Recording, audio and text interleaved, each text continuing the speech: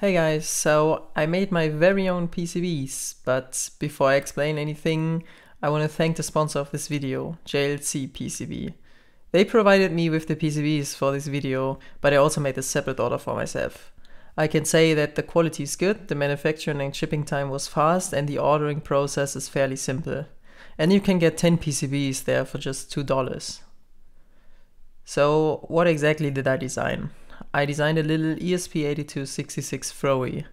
If you're like me, you not always need a Node MCU or some other development board with every possible feature. I often just need something that powers the ESP so that it boots correctly and runs the code I flashed onto it beforehand. So I used EasyEDA, which is a simple online PCB design tool. I made my schematic, designed the PCB, exported the Gerber files and ordered them from JLC PCB. Of course, I could have used Eagle, KiCad or other programs, but if you just want to start with something simple like me and don't want to be annoyed and frustrated by logins, including libraries, updating stuff and other not so fun stuff, Eagle, then you can just use that simple online tool. Yes, it took me some time to get used to it, but it's okay. I probably wouldn't recommend it for big complicated projects, but for a beginner it's definitely something to look at. So I ordered the PCBs, and before I get a dozen of comments of how I soldered the parts onto it, I have a hot air station which I use for SMD soldering. Nothing fancy, but it does the job. The components, resistors, capacitors and that stuff I bought from AliExpress because it's cheap. But if you want to do that, keep in mind that it can take months before everything has arrived and sometimes things get lost in the mail.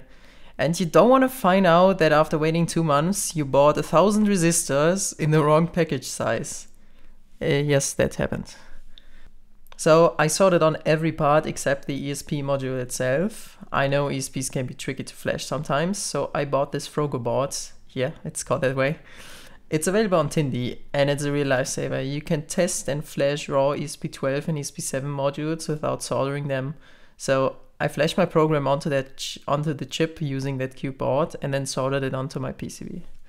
Then I just connected it to power and it worked. So yeah, that's how you make your own hardware.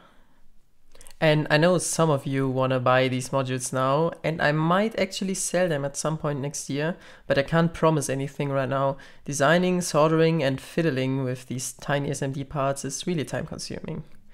I left the link to JLC PCB, EasyEDA and the Frogo board in the description. By the way, I do have a Discord server now, so if you want to join, I will leave a link in the description as well for that. Oh, and sorry that the video is so short, but time is on short supply these days.